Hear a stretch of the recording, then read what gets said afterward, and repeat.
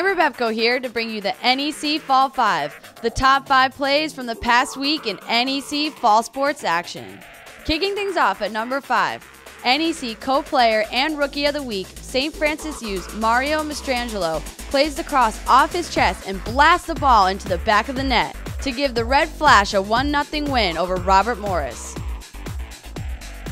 At number 4, LIU Brooklyn goalkeeper Logan Keys jumps and stretches out to make this amazing save in LIU Brooklyn's 1-0 win over St. Francis Brooklyn. The Blackbirds finished league play with just the 3rd ever perfect record in NEC men's soccer history. For number 3, we stay in Brooklyn as LIU's Tanner Sika cuts in from the left side and leaves a backheel pass for NEC Co-Player and Rookie of the Week Simon Hessness, who scored the lone goal in the Blackbirds' 1-0 victory.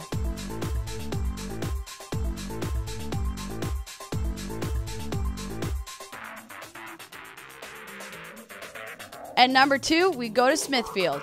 Bryan's Jake Lamar bends this corner kick through the legs of the Central Connecticut goalkeeper to tie the game up at 1 apiece. And our top play of the week brings us to Teaneck, New Jersey. Fairleigh Dickinson hosting Robert Morris in the finals of the 2015 NEC Women's Soccer Tournament. Here's Dave Popkin on the call. Would be 2 minutes in between before 10 more minutes, then it would be on to penalty kicks. Best of 5. Rush on to Reinhardt. Her centering pass off the head of Hoekstra. Goal!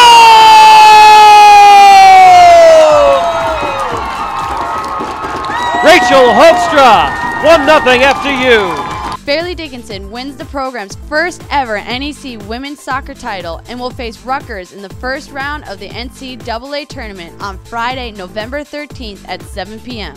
That's it for this week's edition of the NEC Fall 5. For NECFrontRow.com, I'm Amber Bepko, and I'll be back next week with another edition of the NEC Fall 5.